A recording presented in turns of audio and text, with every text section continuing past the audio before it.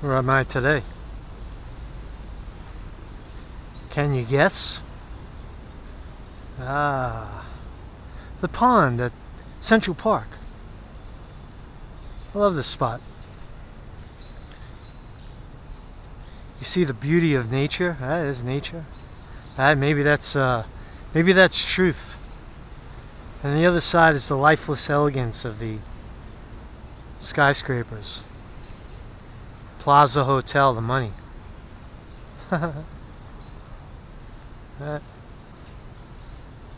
So, what do I want to talk about today? Trump. Trump in the news. Right? What did Trump do? Kicked off his rally. Kicked off his 2020 campaign in Orlando, Florida. That's pretty cool, right? So I just want to look at some of what he said. You know, I'm in a kind of a philosophical place right now. Philosophical mood. This is the pond. This is not the pond that the boats. It's not the boat pond. This is the pond at the top of Central Park, right across from the Plaza Hotel. You definitely don't want to swim in there. There's probably some fish. But it's probably, you know, it's in the center of the busiest city in the world, which is kind of fascinating. So Trump.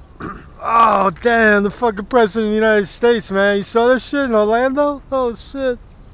Fucking Trump with platitudes everywhere, right? It's platitude, right? So he said, just a couple of it, and then I'll get to it. I'll get to some other stuff. I don't know. So Trump said, a new medical frontier. This is going to be his pitch. We will push onward with new medical frontiers. We will come up with the cures to many, many problems, to many, many diseases, including cancer and others. And we're getting closer all the time. Quote, we will eradicate AIDS in America once and for all, and we're very, very close. Yeah. He's what happened to the last 4 years? What has he said about medical anything? Well, healthcare, nothing. He doesn't know anything about it. Huh? What else did he say? The U.S. would lay the foundation for landing American astronauts on Mars.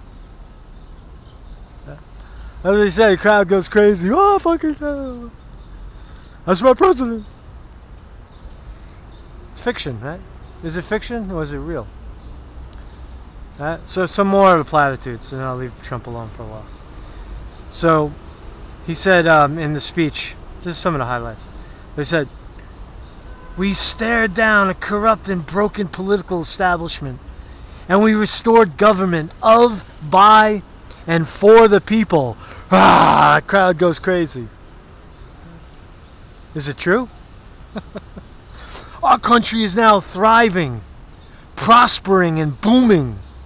And frankly, it's soaring to incredible new heights. Wow, fucking, it's like he's talking about a different world. He's talking about a different world, platitudes with no content whatsoever. Name one thing Trump ever has done for healthcare other than crush Obamacare, which was, well, I don't know. It's still there, right? It's not required, but it's still there if you want healthcare, right? It's still a mess. But he's going to cure cancer and AIDS. It just makes you wonder, right? So what is truth? Is there any truth in those statements? Well, they're just nice gestures, you know, rallying points for the troops. Get them to the polls, right? That's what it seems like, right? That's what it seems like. Right? And what about, you know, like yesterday I did and that's the big picture. That's the big picture, Mr. Platitude, right? Well, what about the little picture? Right? We did a little interview with, you know, the internet sensation, Mr. DeFango. I like DeFango. I think he's clever. When he's doing real research and real reporting, I remember him doing something about the border. You know, he was reporting live from the border. That was kind of interesting, you know. But again, the internet is full of rabbit holes and half truths and opportunists, right? I'm not saying DeFango is one of them, but DeFango said to me in that interview that, the reason I interviewed him is because there's a connection between him and Seth Rich, right? So Seth Rich's brother is crying, defamed. They defamed me. They're talking DeFango, defamed me. Well, no, actually, not DeFango defamed him, but somebody else defamed him. And DeFango somehow has his foot in that swamp, and they want to talk to DeFango. So it's kind of interesting what will come out of it. But in that conversation, you know, DeFango said, I asked him, "Are you Q?" Now, DeFango has claimed, among other people, not just DeFango, but that he is Q. It's not the president. Q. So DeFango claims to have been Q, or started Q, but he says he never posted as Q. All right? What else did he say? I have very powerful friends, he said. Well, that's good. It's nice to know people in high places. Do you know that Anderson Cooper? Do you know Anderson Cooper? You talk about people in high places. You say to yourself, why does Anderson Cooper, why is he hired to work on CNN? Because he's a privileged boy. They're people of privilege. His mother, Anderson Cooper's mother, was Gloria Vanderbilt. I bet you didn't know that, right? And it's not just Vanderbilt genes, the money from the Vanderbilts. Vanderbilt was an entrepreneur, a philanthropist in the late 1800s. He gave $1 million to the university in Nashville, Tennessee, where I was the other day. Right? He gave $1 million and started Vanderbilt College University in Nashville. So he gave a lot of money because he actually did it because he felt sorry for the damage that the North did to the South during the Civil War, and he had never been there. But the point is that, so Anderson Cooper's is from that money, and you ask yourself, well, why is he so out of touch with real people? It's because he's not a real person. He lives in this fantasy Manhattan bubble, of power and wealth, right? And the other guy standing next to him is Chris Cuomo. Although Chris Cuomo's father, Governor Mario Cuomo, back in the late 80s, early 90s, Mario Cuomo was the governor, and now his brother,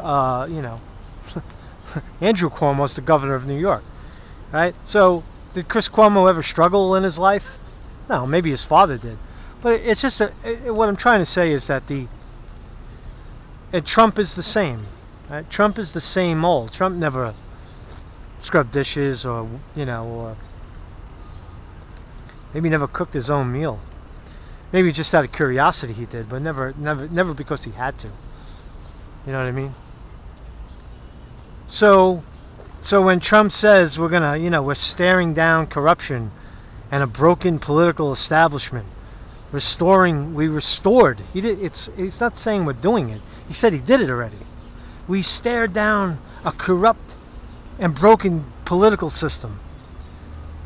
But what was the consequence? You stared them down. Well, there's no consequence. Why? Where? Who? I'm gonna lock her up. Build a wall. It's nothing. Nothing ever becomes of it, but people love it, right? When there's no health care in the country, there's a million problems. The markets are about to collapse and implode. Right. But I'll get back to the other thing, which is you have the same kind of characters, opportunists online, right? I try to stay in the truth. That's what I'm trying to say.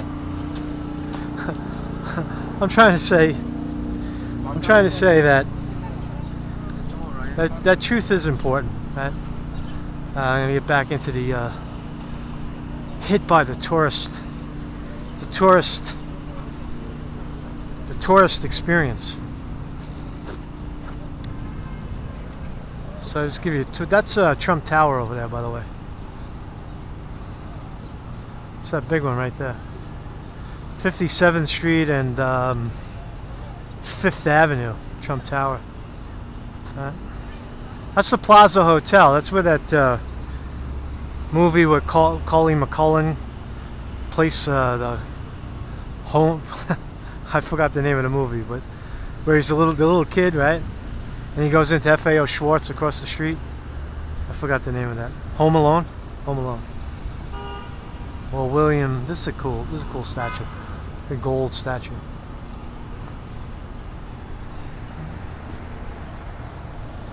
Ah, my city. The city that I'm from. So do we want to be a phony baloney? An internet LARP? Got 10 different lawsuits going. Everybody's suing each other. Everybody's suing each other for attention. I'm gonna sue you.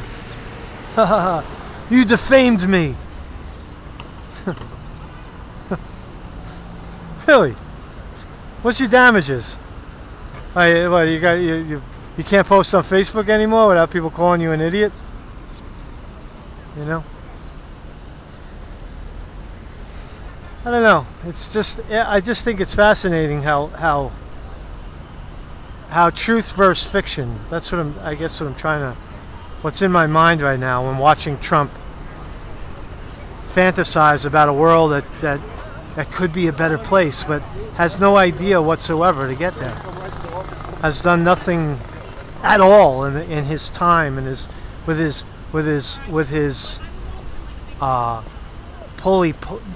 bully pulpit of the presidency. Has done absolutely nothing to make healthcare happen. And I'm sure in that talk he gave a whole lot of stuff about the economy, how the economy's booming, right? But I just don't. I mean, I just don't see it. I see a country floundering. I see vast income and wealth inequality. I see an internet full of people that claim to be telling the truth, but are just, you know, just they fall into that trap and they get their foot down that rabbit hole, and someone approaches them and says, "Hey, here's a good idea. Let's sue this guy, and we'll make a lot of money, and we'll get all the attention, and I'll give you the secret information. I'll give you all the secrets. I'll tell you the secrets, and then you can tell your people, and you'll be big, and you'll be, you know, that kind of shit, right?" But truth isn't that complicated. Truth isn't. It's not that complicated of a thing. The truth, right? We all know the truth, right? The truth is not outside of us. The truth is within. Right? You sit, you quietly, you look at something, you read, and then you know your truth. And then enter other ideas or things that steer you away from the truth. Right? And you have to make a decision. Am I going to stay with my truth, or am I going to sell my essence and buy into someone else's truth because they're paying me?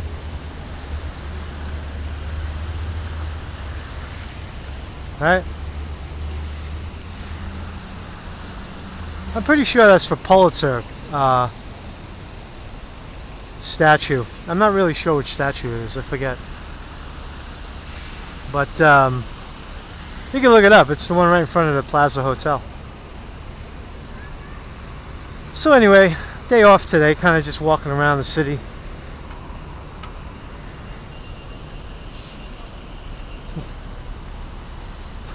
Tourists and maps.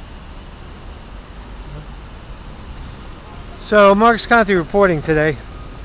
I have a couple of interesting guests lined up. Real people that I like. You'll be see. I'm not going to talk about them until they do the show. But for now, Marcus Conte reporting on the truth.